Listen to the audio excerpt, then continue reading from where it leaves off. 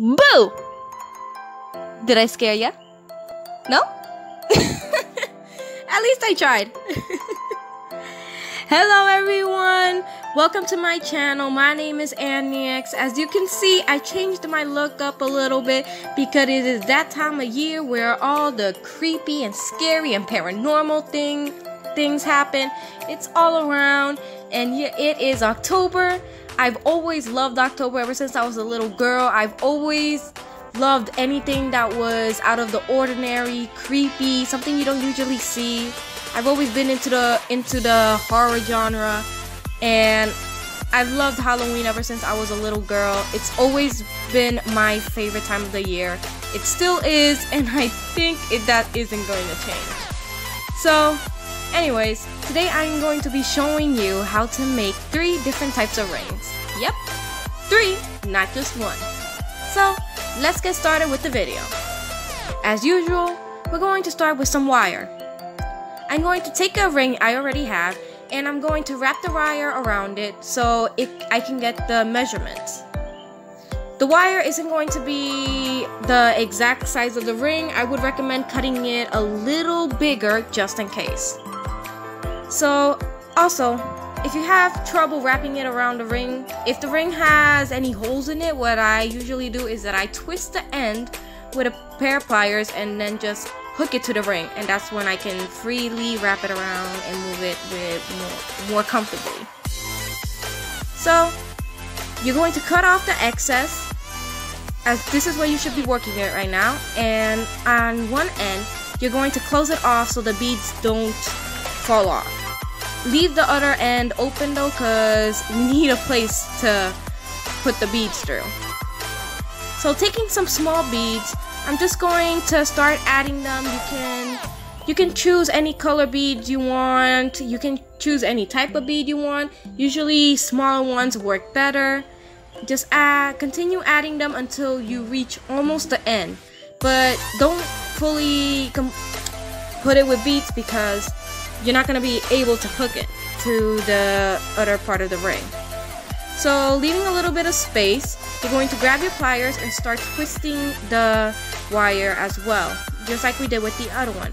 But instead of fully folding it on itself, we're going to put the wire through the hole and then we're going to close it.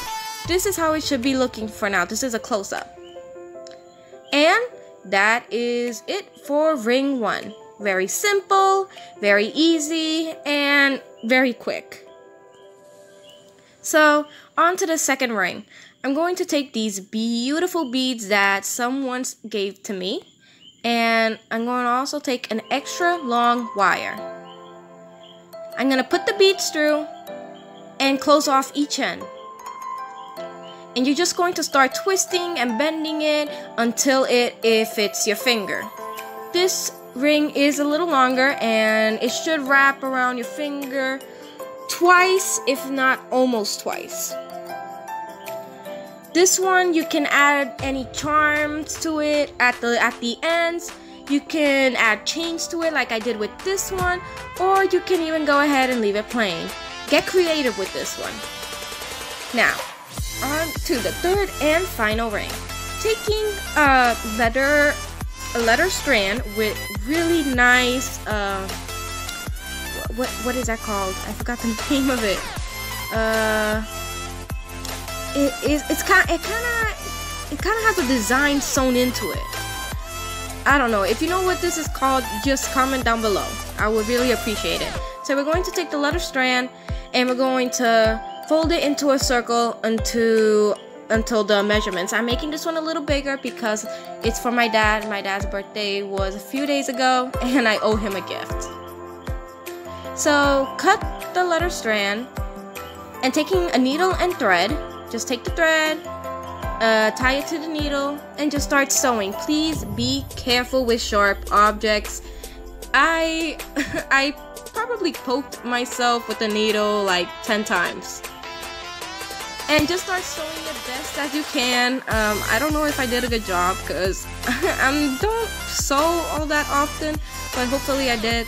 So just knot it at the end and cut off the excess, and this is what you should have now. A really, really nice ring. So I really hope you enjoyed today's video. These are all the 5 rings together. Well, 5 no, there's actually 6 rings, and there's 3 types of rings. So I really hope you found this tutorial helpful. Please remember to be creative. Creativeness is key. I don't know what I just tried to say. Well, anyways, that's it for today. I hope you all enjoyed today's video. Please comment, like, subscribe, and have a really spooky month of October. Bye! Boo! Did I scare you now? No? I'll go home.